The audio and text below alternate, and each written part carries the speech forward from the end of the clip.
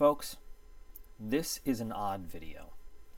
I am still in the midst of finishing up the Valdor Tank Hunter, but like most modelers, I never just have one project going on at a time.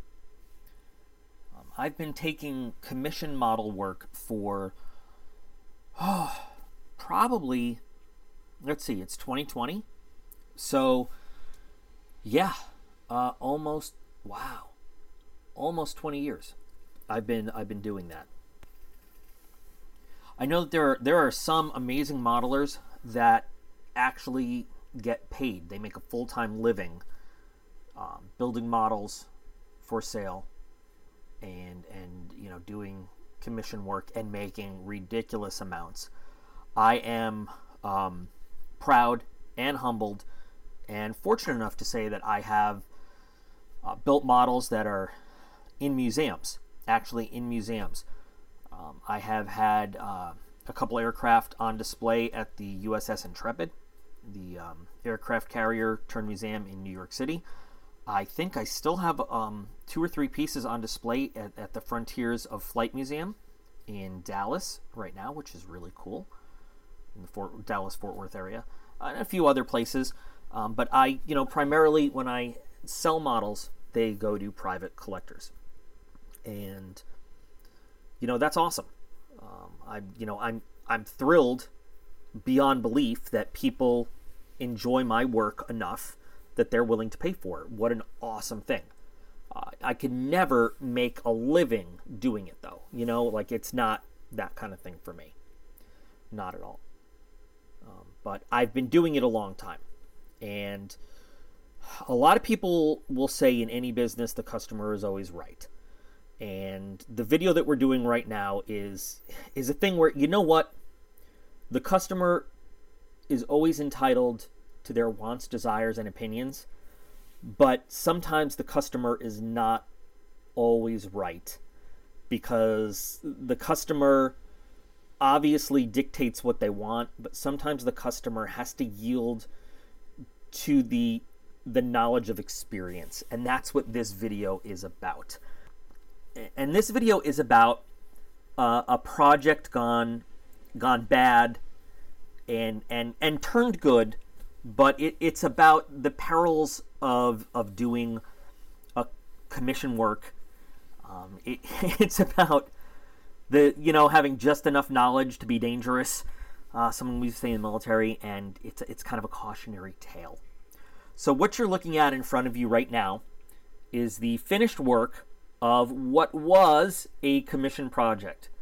It is an F-16C from the Air Force 64th Aggressors Squadron. It's a paint scheme. I know you can't see the whole thing right now because of the lighting, but you'll see everything. A paint scheme they call Shark. It's made to replicate the paint scheme on late model Su-34 fullbacks and the Su-35 Super Flanker.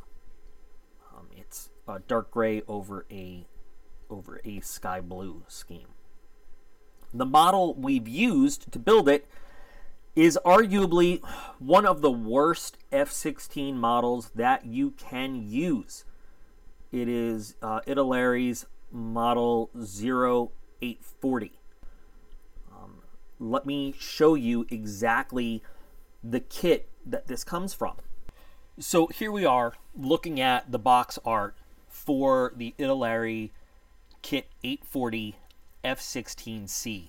And the whole saga of this build starts with a commission, like we said, and a customer supplied kit.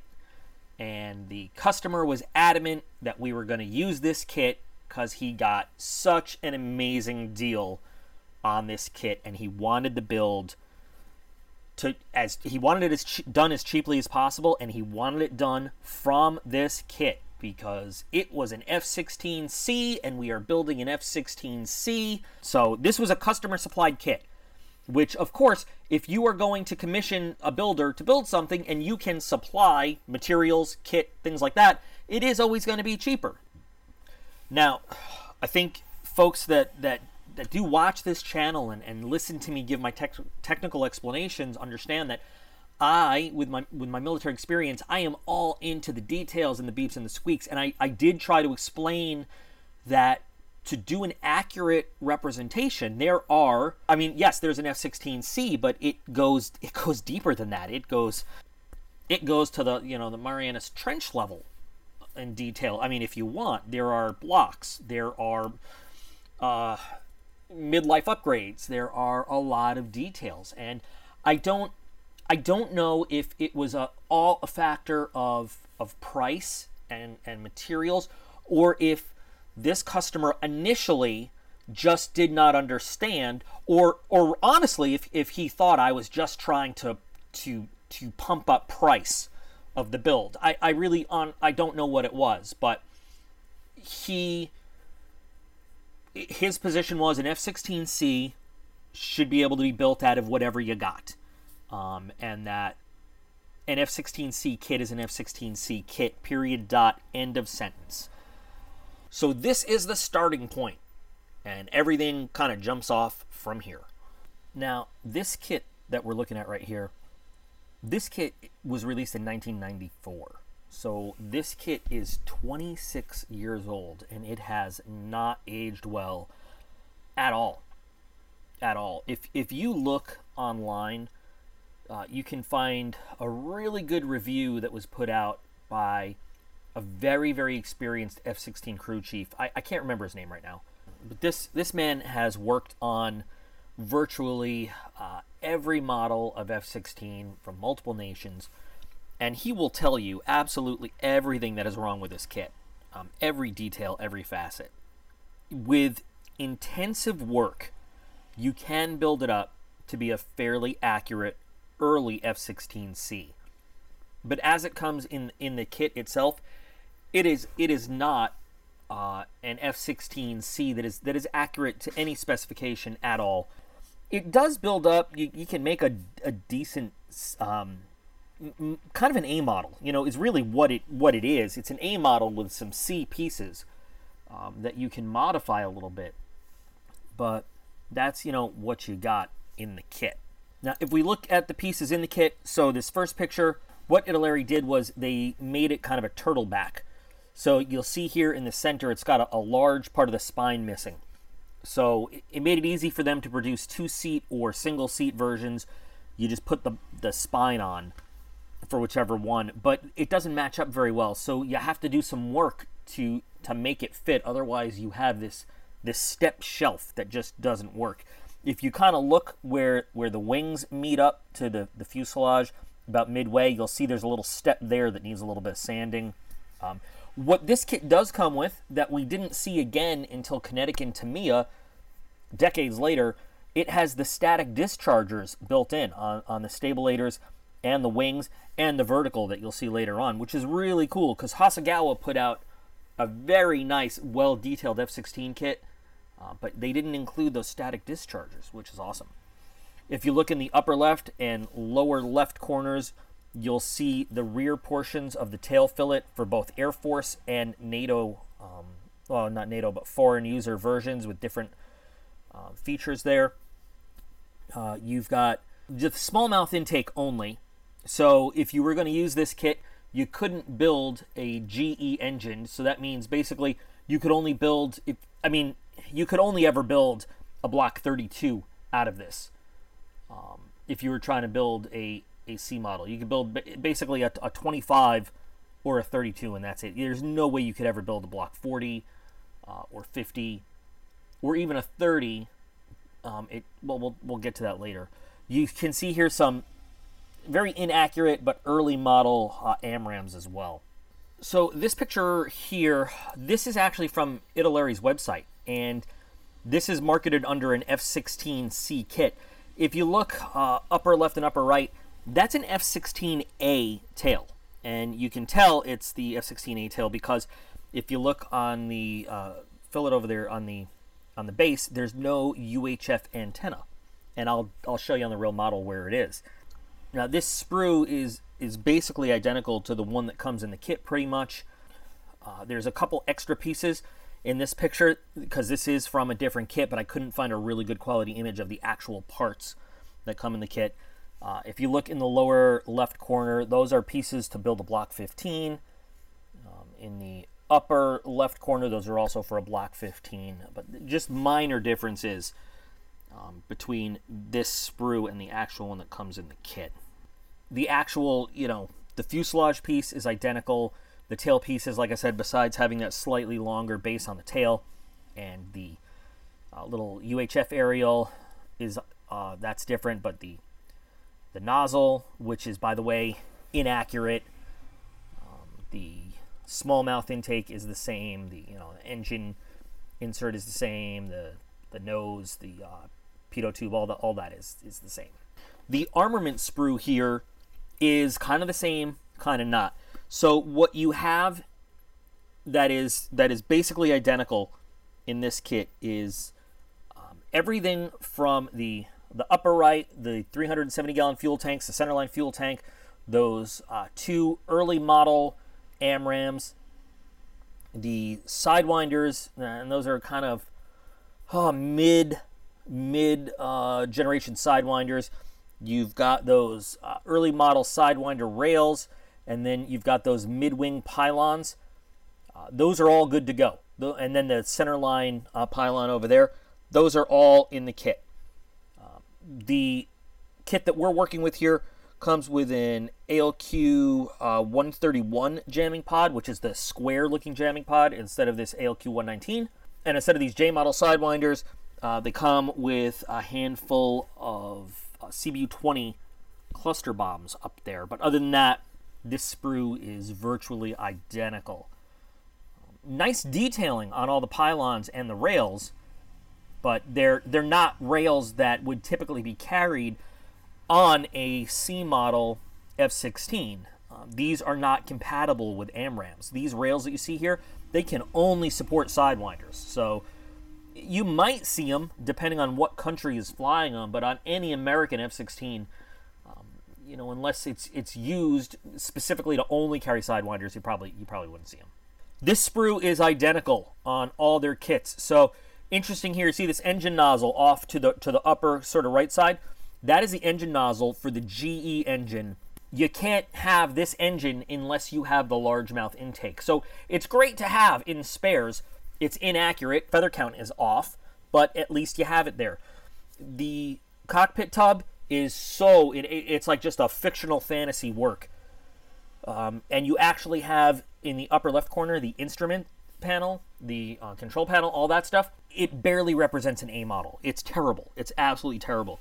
The best thing you could do with this kit is to not build this kit. But if you have this kit, you really want to try to find either, I don't even think anybody makes like photo etch for this, but maybe try to put a resin cockpit in it. I took another solution to this, and we'll look at that a little bit later.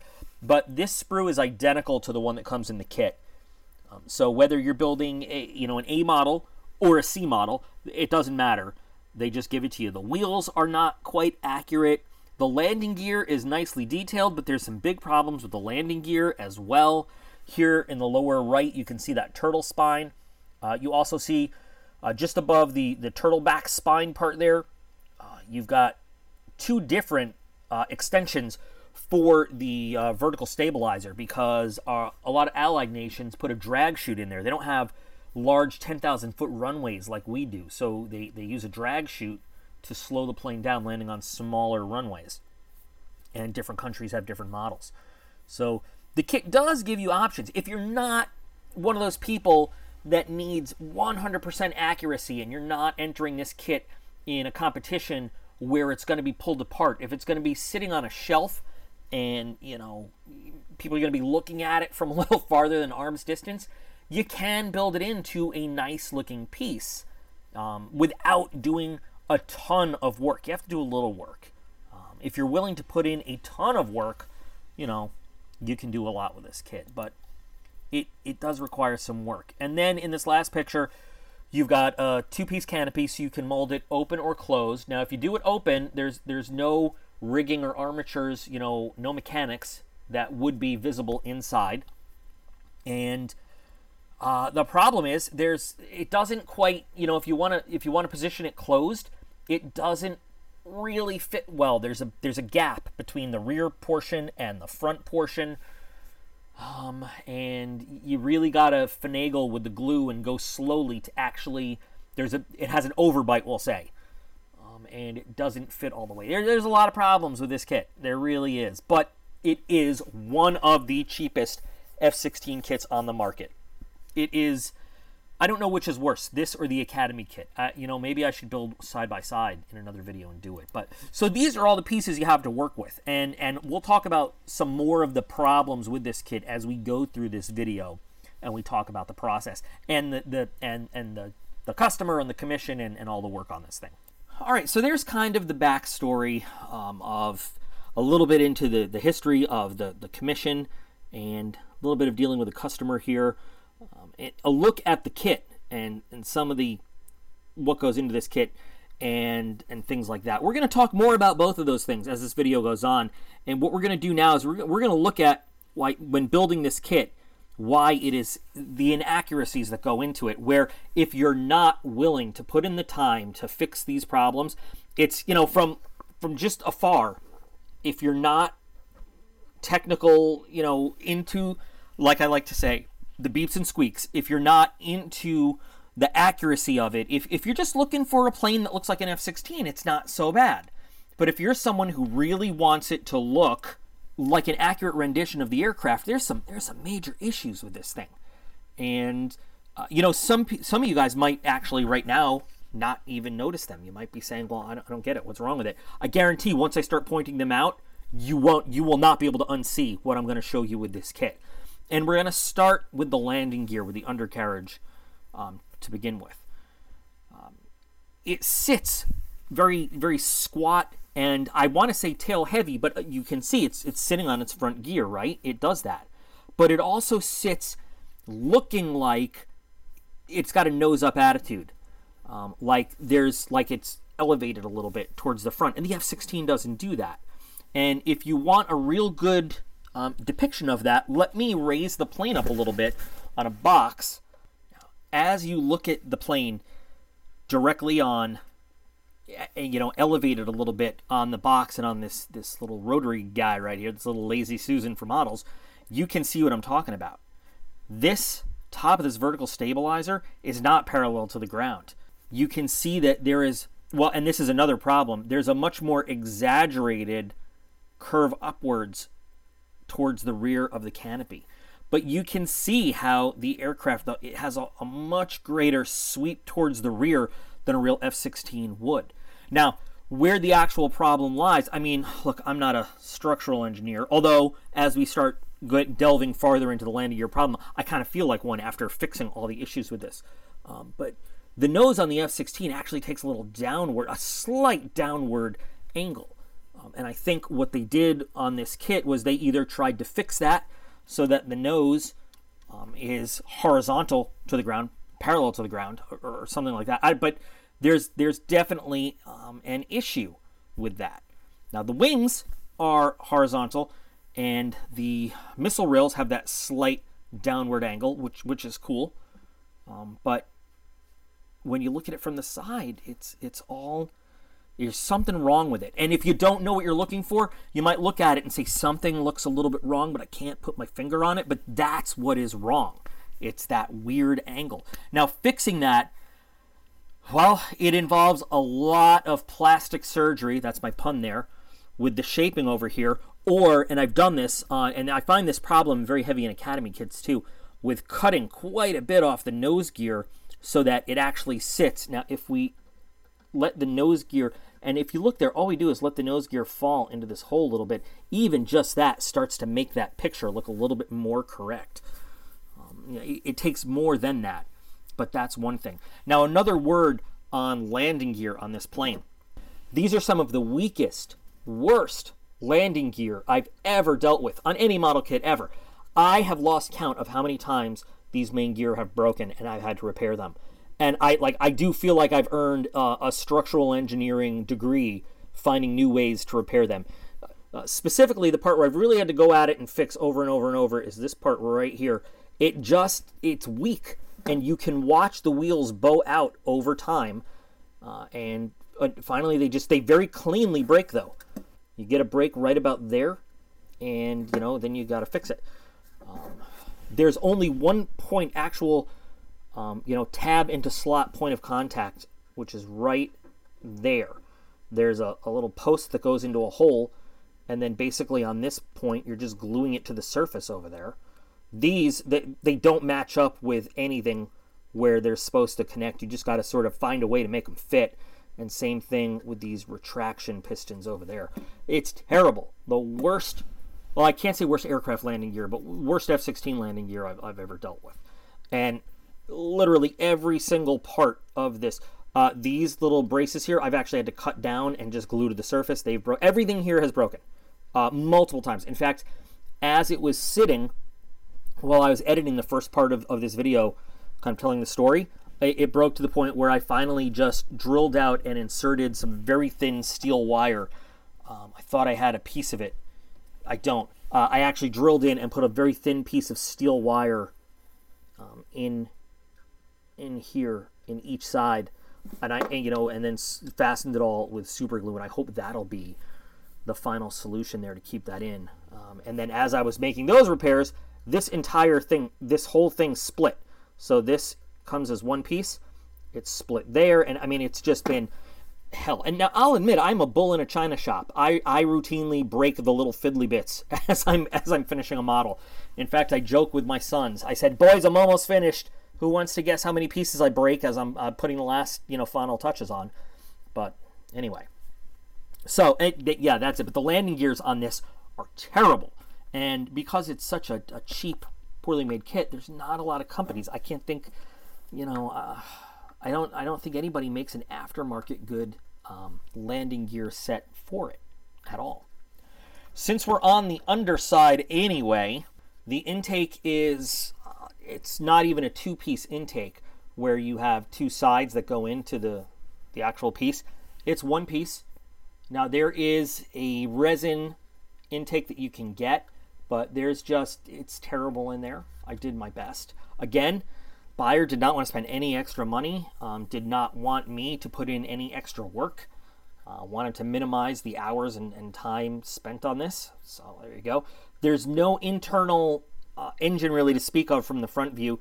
There's an exhaust and an afterburner piece that goes in the rear, but there's nothing in the front. It is missing some cooling scoops that go along the sides. A couple little pieces that go there.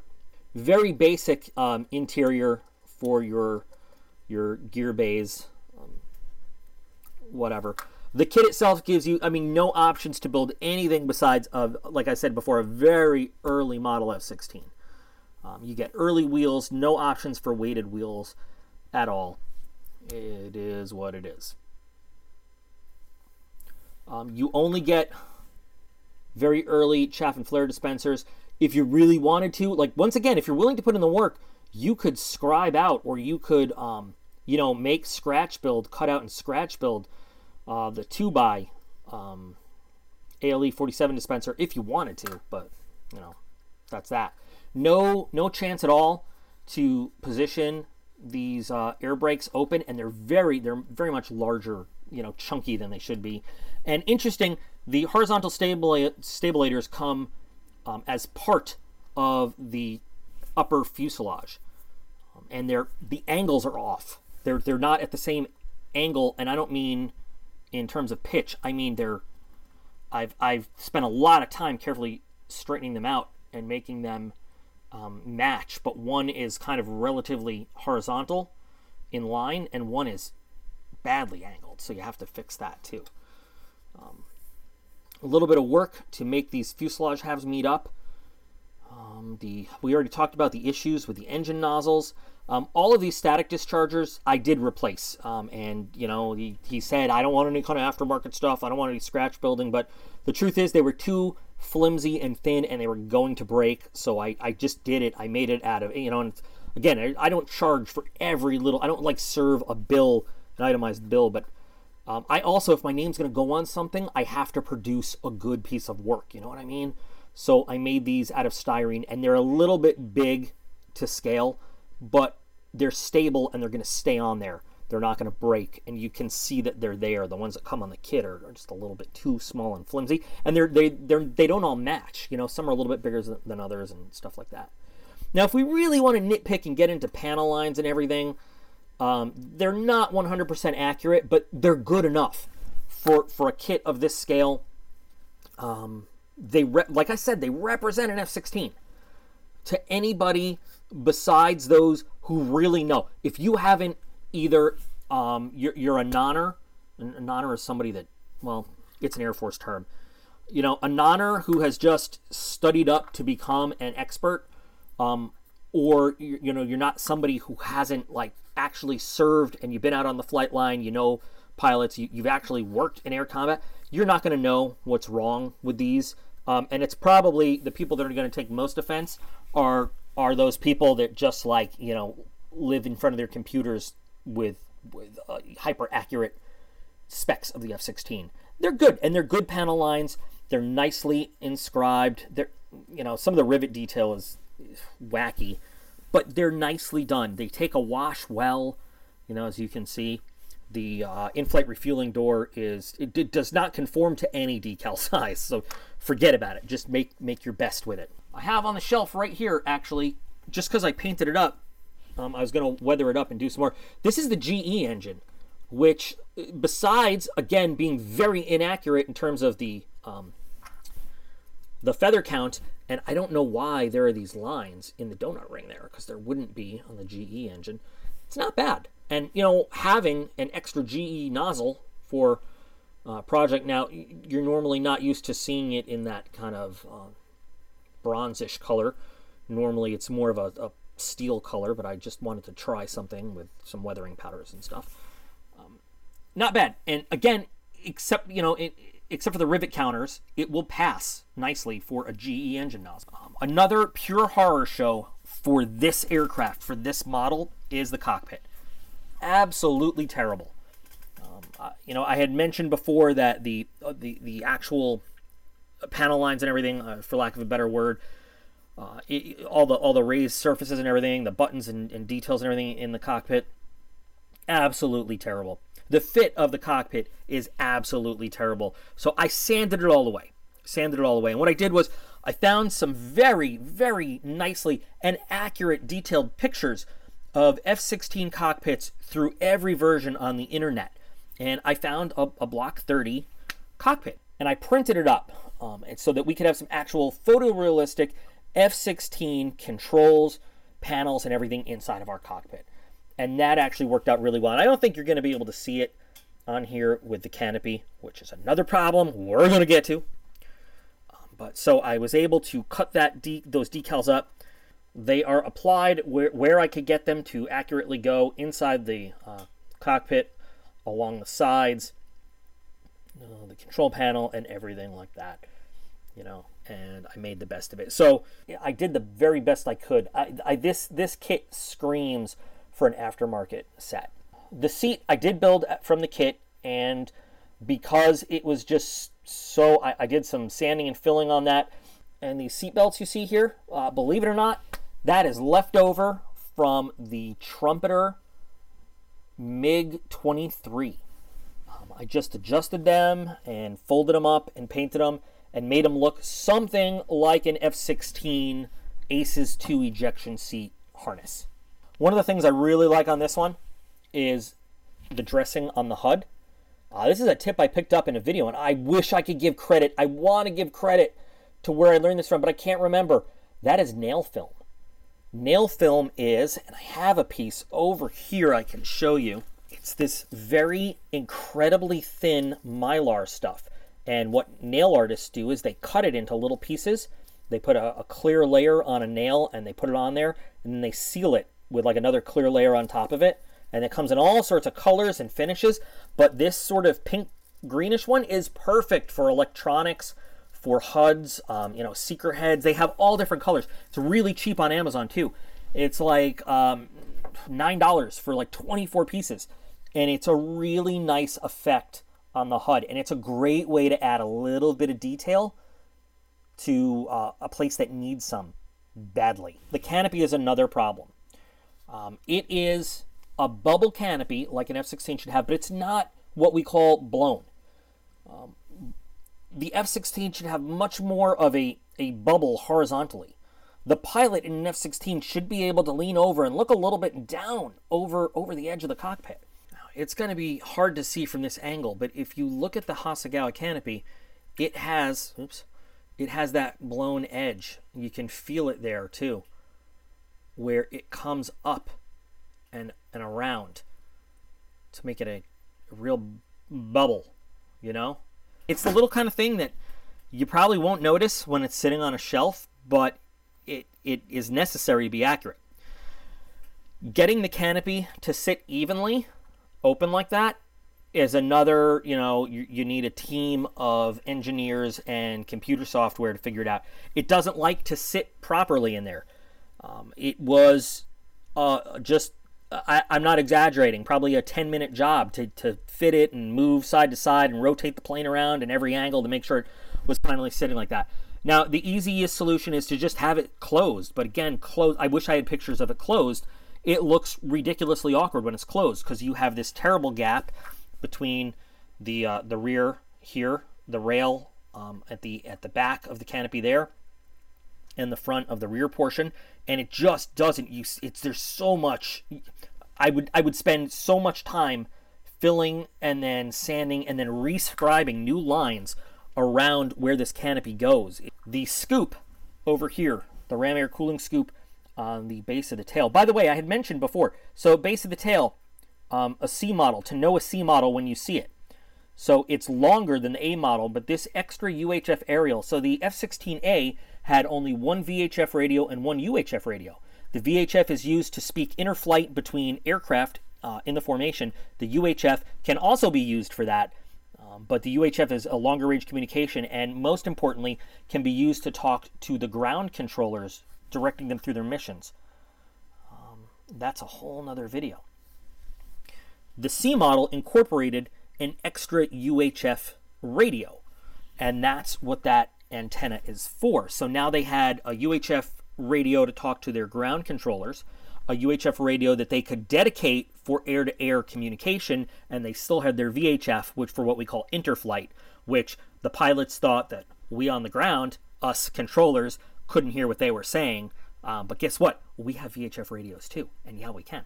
But anyway, that's one great way to tell a C model from A models, is that extended base of the tail with that UHF aerial. One of the only A models that has not been modernized to carry an extra UHF radio is the F-16A ADF or ADV, the air defense variant, and it is going to have those big strakes on the base of the tail because it locates its extra radio gear inside the base of the tail, and in order to accommodate that, they moved some of the actuators for stuff inside the tail to those large strakes. Anyway, the more you know. So to outfit this F-16, because, to have an F-16 with nothing on the wingtips is a crime. By the way, these missile rails are wrong. We talked about that when we were going through the parts of the kit. Now, to have missiles on a modern US F-16, you have something called the LAU-129 launch rail, which looks like this. These are the incorrect launch rails for any C model F-16 on the wingtips. Once upon a time, we carried sidewinders on the wingtips, and the launch rails look like this. The LAU-129s allow for the use of the AIM-120 and the sidewinder. Now, there's different electrical hookups and different cooling hookups because the sidewinders actually have different electronics. They have modern sidewinders have cooled seekers and things like that. You need the 129 launch rails to provide all the adaptions and hookups for the modern missiles. And that's why you'll see these on the wingtips instead of these. Now, you might still see these under the wings occasionally in older jets, but you'll probably also see these under the wings because these are the multi-use launchers. These come molded on. You can't do anything with them. So you would have to actually cut these off, source these in another kit, or this one comes from a Hasegawa weapons set, so you can find them somewhere, and replace them if you want it to be super accurate. I have a Sidewinder, loadout anyway. What would be accurate for this particular aircraft at Nellis, we have some options. This is not a lot of people will call it a dummy round or a captive round. This is a little bit different. So when you see a blue missile tube Sidewinder, this is a ballasted round. That's a little bit different than a captive air training round. And the whole difference is we don't need to get in now. But I went with a ballasted AIM-9, and on the other side, we've got an AMD, which is not the same thing as an ACMI pod. A little bit different, but everybody puts an ACMI pod on there. An ACMI pod is only used when you are engaging in mock aerial combat.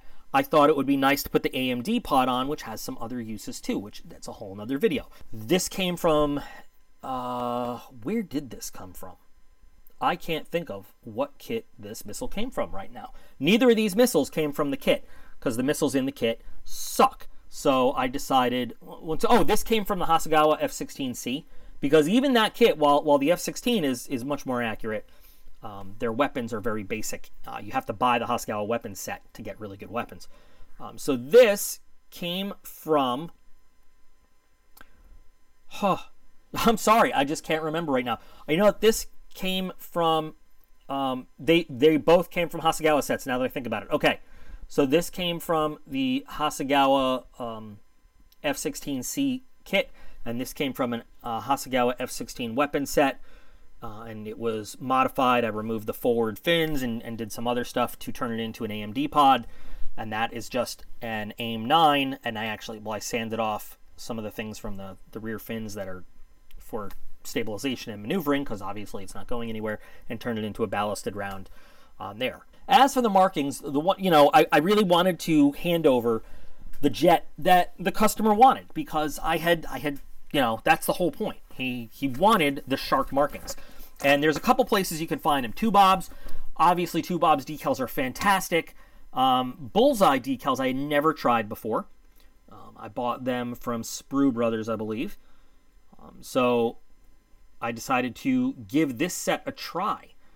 And I was very happy with the decals. But they did forget some cool things that came in the Two Bob set. So I just made myself some masks for it. The Two Bob set comes with vinyl masks for this part on the tail and these part on the wings, and they just represent some dielectric panels that you'll find on the Russian jets.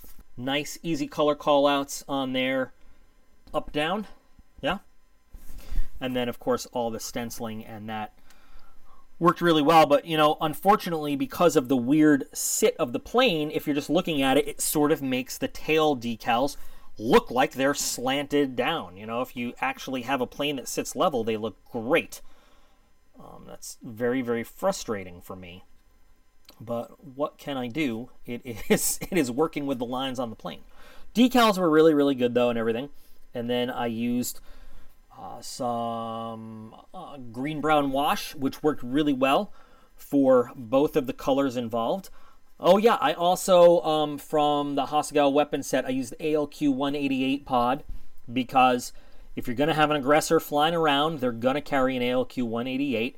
You might see some old pictures of aggressors with these little chin pods. They haven't flown with them much since 2009, so you can make your choice whether or not you want to fly with them. But you can see some color differences. I did some pre-shading and panel shading all throughout with different colors, and the lighting for the video is not great, but the thing was, I knew that I had to make this thing at least look good, since there were so many problems with the physical construction of it. And that's what I did. I did my best to make it look good. When it was all said and done, I contacted the buyer. I sent him pictures. And in the email, I pointed out all of the flaws with the kit. And I drew his attention to all of the problems in it. And I said, these are issues I want you to be aware of. And please look hard. And, this is the frustrating part. So when you work for a commission, when you make money on models, when you take commissions, the problem is you don't get to build what you want. You build what the customer wants. And, so we'll back up to when I said the customer isn't always right. Well, the customer can be right, but the customer isn't always correct, you know? So he was upset. And he said, but why didn't you fix this? Why didn't you fix this? And I said, well, you said you didn't want to spend any, you wanted a very base price. You didn't want to, be scammed into aftermarket this. You didn't want blah, blah, blah. And he said, well, I didn't realize that it meant, this wasn't going to get taken care of. And I didn't realize that a bad cockpit couldn't be, blah, blah, blah. And I'm like, well, you insisted on using this kit. And I referenced emails where I referenced, we can get a much better result with this kit, this kit, this kit. I recommended that we do this and this and this, and I referenced, and he's like, well, I thought you were trying to upcharge me. I didn't realize it was going to make a better plane. And so that's when my head popped like a piece of popcorn. And I just didn't answer him for a day. And I got back to him and I said, here's what I'm willing to do. I will reimburse you. I understand there was a miscommunication. I will reimburse you for the price that you paid for this kit, for this model kit. I will even pay for the shipping. If you want to redo this project with a higher quality kit, and I will not charge you for anything we did with this thing. I will attempt to I'll either put it on a shelf, I will possibly use it as a shooting target, I might let my dog chew on it. Or maybe I'll try to sell it on the secondary market. I'll throw it up on eBay and see if I can make some money on it to recover something myself. And we can buy, we can start a new project with a good kit, possibly some aftermarket accessories, and start again to make a better quality, if that's what you want. And the guy, then I don't like talking to people on the phone because, I don't know if I've said this on my other channel. I have anxiety issues. So we then talked on the phone and we had a whole conversation with me explaining certain aspects of model building and aftermarket kits are made because they make models better. They're not just designed to make a model more expensive. And, the guy asks me, so why don't the model companies just make the kits with this stuff? And I said, because it's a business. It's, think of any industry where they sell you a base product and then they offer you accessories. That's why. And, some people are okay with, he's like, well, I really want this to impress people. I want it to, blah, blah, blah. Then that's why they sell the accessories. Because there are some people who are okay with the very base model on the shelf, and that's fine. There are some people who really want the impressive thing on the shelf, and they want people to look at it, and that's fine too. So, the thing is, I have a lot of problem with anything that's going to have my name attached to it going out in anything less than the very best condition I can send it. And so what I am going to do to try to recover a little bit of money from the time and everything and supplies losses, I am going to put it on eBay, but I'm going to put a big disclaimer that, listen, this is a like a factory quotes, factory second condition model.